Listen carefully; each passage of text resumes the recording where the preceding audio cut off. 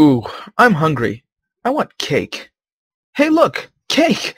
That was pretty convenient, but the door is locked, and I'm stuck in adventure mode. There's absolutely no way I'm ever going to break this door down. Let's observe the signs. Maybe they'll tell us how to get in. Open the door with the big gray button. Free cake. Cake is one button push away. Just press the button, press the button, press it. Ah, ye of little wisdom. Do you honestly think that I don't know how to press a button? Me? Me? Well, you are in for a big surprise, because I am going to stick it to your face. Watch and learn. Aw, yeah. Pressing a button in style. So welcome back, guys. My name is Patch, and we are in what could be a very familiar world to you guys, or what could be a very unfamiliar world to you guys, depending on how long you've been around. Now, if you're unfamiliar with where we are, when I initially wanted to join Red Cubed, there was a contest going around. Actually, there were 4 contests. We had the option to apply to Shiro, we had the option to apply to Sherb, we had the option to apply to Nova, and we had the option to apply to Drew. And before Dave says I forgot, we also had the option to apply to the Nerd Herd. So there were 5 different contests going around, but they were all different. I think Nova and the Nerd Herd and Drew and I'm forgetting someone were focused mainly on good builds, like build something awesome. And I am not necessarily very good at creating stuff like that. I like to think that I'm okay, but I am not very good. So when I wanted to apply to Redstone, to Red Cubed, I just gave it away. When I wanted to apply to Red Cubed, the contest that I looked at was Sherb's, which was Redstone. And the challenge that he had was to build a Rube Goldberg machine. So that's where this thing comes in. This is the exact same machine, the exact same world save even, that I used in my application to Red Cube. And it's a little laggy because it's a little bit old and it's a pretty big world size. And as you can see, this thing is the penultimate of all Rube Goldberg machines. I mean, there is no way you'd ever want to do this to get yourself into this little tiny room. But that's part of the Rube Goldberg, I guess, is to make something very difficult to do. Just completely bonkers, insane. You get where I'm coming from. Well, in any case, I was deleting old worlds, and I happened to come across this one, and I realized, wow, I still have this world. You know what? This may be an opportunity to go through and do the explanation that I never got the chance to do because, well, I was lazy and it never occurred to me. But anyhow, I've got a couple backups of this world. So the first thing that we're going to do is we're going to run the machine. So without further ado, let's push the button and see if this still works, because I'm honestly not sure if we're going to get anything. Chunk loading's pretty laggy. Smooth. Let's try that. You can always go back and watch the original video because I put a lot of time into the editing. And that suffocates the sheep. And also starts a cobblestone generator. And that builds up to here. And occasionally I remember this machine misfired and totally screwed everything up. Oh, looks like it's working. Yeah. Brilliant.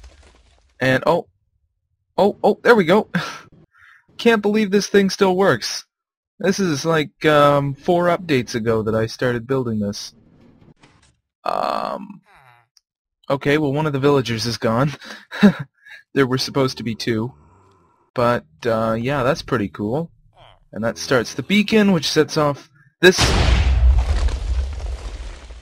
Oh! Oh, it worked on that side, didn't work on this side. Alright, that's okay. We only need one of the sides to work. So yeah, arrows firing, and then the pig. and the TNT with actually no purpose, and the water stream, and all. Ah, yeah. Oh, no, it does need both sides to work. Alright, well that was unfortunate. I guess that was the one I was expecting not to work. Sand has had some changes since then, and when I built the machine, that's where the sand landed, but, or I put the repeaters where I was getting the sand to land, but I guess it's more standardized now, or the locations that it's going to land in have changed. I don't know. I guess it sort of depends on how you fire it. Anyways, I guess, well, I can trigger this side manually, I suppose, but you get the general gist of how this thing works. TNT archery target, and I will link the original video in the description, but I should warn you, sounded a little more immature back then, really wasn't into commentating. I think I was pretty quiet, and it's not the greatest video quality, but it is more edited than this, and it'll give you a better overview of the entire machine. So, now that that is done, let us claim our prize. And delicious cake. And we didn't even have to use the door.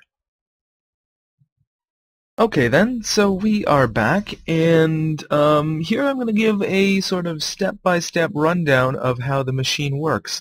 And I've taken the liberty of breaking redstone in some key places so that I can show you each individual subsystem. So I guess the first thing that we need to show you is the very beginning. So I'm going to show you the little bud piston circuit that we've got going on here, and take a look at that. Yep, so that was the bud piston array, and you've just seen it turn on 2 beacons.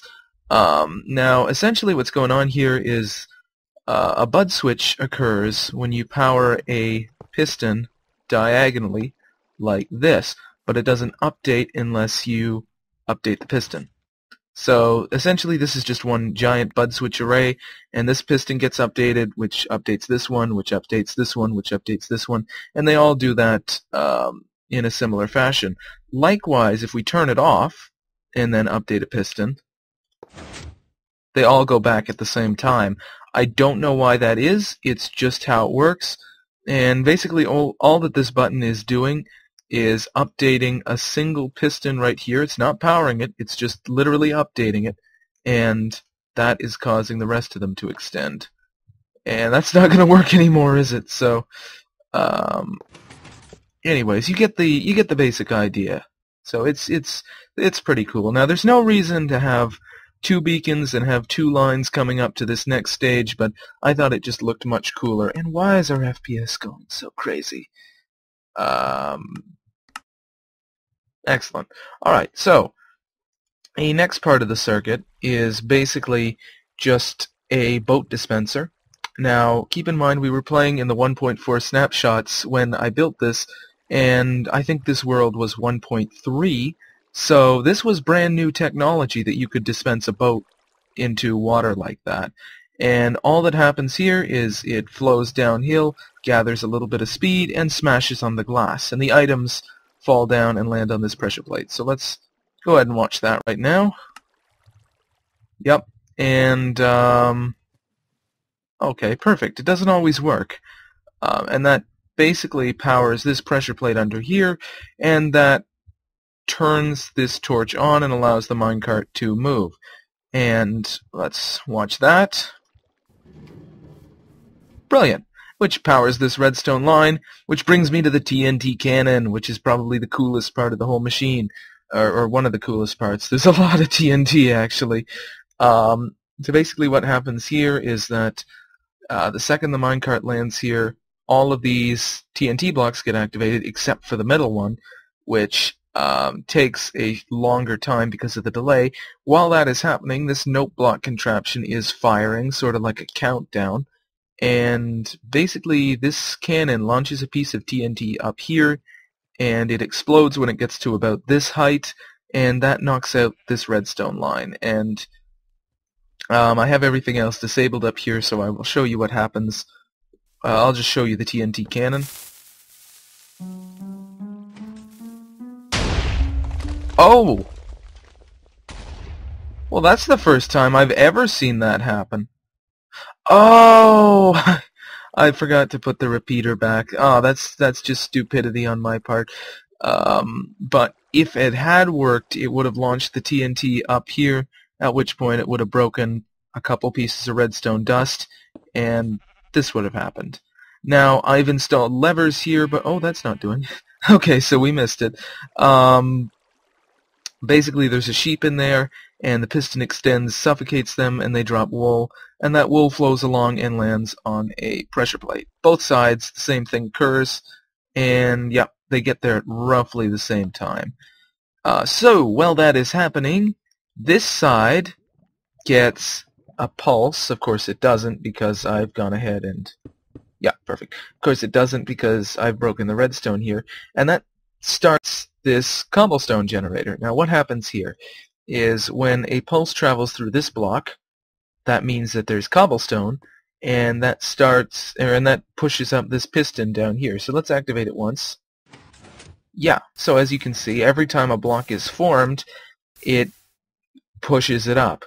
Now that brings it up to here, which basically just turns on this whole thing, and the only thing that this does is drop the TNT into the water beneath it. And that's just purely aesthetic, but then again, isn't the entire machine. Now this was going to be a beacon, but it appears that when I actually ran it, I completely forgot to install the beacon afterwards. So, little behind the scenes thing, the part of the machine that never was. And anyways, that leads to this piston, which retracts. That breaks all the signs instantaneously. The sand falls down and lands on the tripwire, which, again, was also a new feature of 1.3. And the tripwire, it breaks into items, and that activates the tripwire. So let's go ahead and activate the cobblestone generator and get that all going. And we'll fly up here for a closer look. And it does take a minute to work. So there we go. Yep. And yeah, so that's how that works. And as you can see, we always manage to get items landing on the tripwire. And this is a simple RS NOR latch. Okay, a three-way RS NOR latch, which basically means that these carts won't go until this signal turns off. So the easiest way to turn the signal off is when everything is done, and that launches these minecarts, which fly through this contraption, land down here, and pick up the villagers. So let's go ahead and bear witness to that real quick, and break that. I'm not sure why I'm getting such weird FPS in this world. I think it's just there's a lot going on as we speak. Maybe if I turn off my lighting, that'll do it. Yeah, and it doesn't really make a big difference in this world. So there we go. And yep, see, it got that one. Oh, that's a problem. Sometimes they get stuck. I have not seen that happen too often. But anyways, they land on this detector rail, which activates a current here, and on the other side, that feeds back into this dispenser, which fires out a zombie. And that zombie pathfinds to the villager and lands on these pressure plates, which was also a new feature of 1.3, if I remember correctly, pathfinding zombies. And this little thing is here just so that he doesn't burn up in the daytime. And yep, so these lines turn on, RS NOR, and this redstone turns on, and so does the beacon. And that brings us to the to another TNT cannon. Very, very simple. These all activate instantaneously, and at the end of this long tick pulse thing, the sand extends and gets fired. Now I've taken the liberty of adding a whole bunch of repeaters here, so it should hopefully activate on the first try.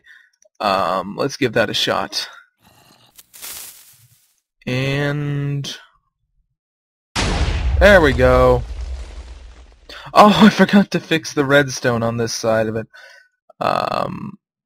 Which is actually good, because if I hadn't, this side of the machine would have activated. Right, so basically, somehow the signal gets through from the sand, and that feeds into this thing, which is basically a giant arrow cannon that fires through the lava, and when a flaming arrow hits TNT, it ignites the TNT. So the idea is that this is just a whole bunch of torches underneath, and when I turn off the master signal, the torches are going to start flickering and firing, and the idea is they go through the lava, they ignite the TNT, and that brings us on to the next part. So let's go ahead and do that. Oh, first try. That normally takes a while. Oh, this part's already going. There's basically a redstone torch in there, and I was going to take some time to explain how this worked. There's basically a redstone torch in... Oh, it's getting laggy already. Redstone torch in this obsidian box, and when the TNT goes off, it destroys it, and evidently some of the redstone outside as well. And that's another cannon over here, and these were just loaded with fire charges. They fire once, destroy the paintings, and that activates this bud switch array over here. Same technology as over there, and that turns on an output and starts this minecart. And very, very basic detector rails, and it gets to the top, and nothing happens, because I secretly removed the water bucket before we started. And these are just signs, and if it hasn't been made clear yet, signs are capable of holding back water. So that's the last thing that happens. And let's go ahead and add that and give it a flick. That's not going to work because the cart's still on it. There we go. Alright, perfect. And that just sends a water stream and destroys this torch, which turns off the redstone line. Of course it doesn't, because I've gone ahead and placed this redstone block here to stop it. And that takes a line underneath and retracts the piston, which destroys the door. And that is the entire machine. And of course, if we were really smart, we would have just walked around or used this button, but it's a Rube Goldberg, so what are you going to do? At least we got some delicious cake. And a message. You weren't Aperture Science certified to push that button, so you're not a good person. You know that, right? I think I do, GLaDOS. A year and 4 months in, I think I do. So anyways, guys, thank you very much for watching. If enough people want, and please do say so in the comments, if enough people are interested, I will release the world for download. Of course, a fresh version of this world, because I've gone ahead and run the machine already. But anyways, my name is Patch, and a year and 4 months into it, thank you very much for watching.